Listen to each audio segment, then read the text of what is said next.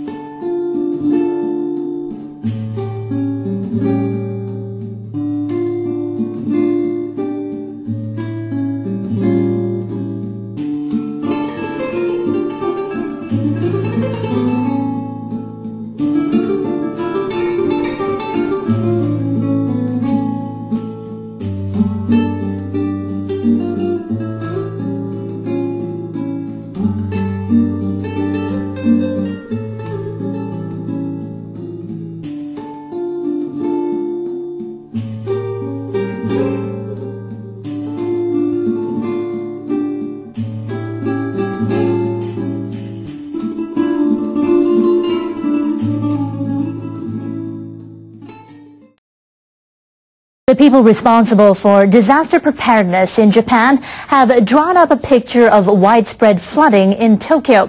Their scenario shows floodwaters washing down residential streets and through business districts. The Government Council agreed on a set of guidelines on how to prepare and react. The Council of Cabinet Ministers and disaster prevention officials drew up the recommendations. They call on central and local governments to coordinate efforts to deal with the damage. They estimate residential, commercial and business districts would be flooded if the banks of the Arakawa River in northern Tokyo were to collapse. In the worst-case scenario, as many as 2,000 people could lose their lives. Around 860,000 people could be stranded on rooftops and other high places. Government experts estimate that more than 1 million people live in areas prone to flooding. The guidelines call on local governments to re-examine their evacuation plans and the conditions for issuing evacuation orders. The recommendations say municipalities should coordinate their efforts to prepare evacuation facilities. They point out that residents may not be able to return home for a long time in the event of widespread flooding. Japan's leader is also running to represent his party again in a future election. Prime Minister Yoshihiko Noda first has to win re-election as head of the ruling Democratic Party. DPJ members will vote in 2 weeks' time. Noda announced his candidacy Friday. He expressed his determination to lead Japan as it faces a number of pressing problems.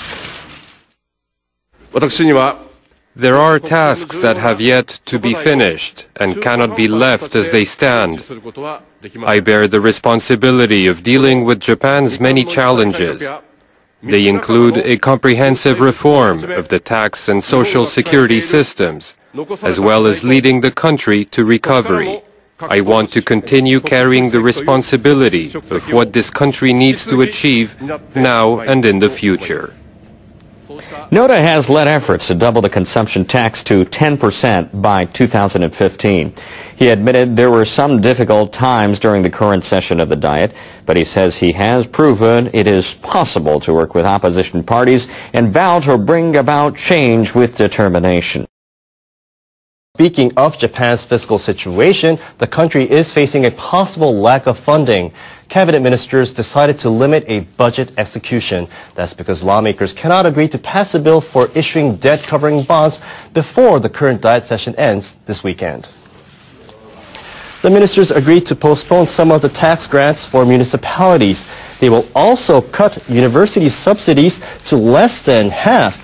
The government will be unable to secure over $480 billion without issuing debt-covering bonds.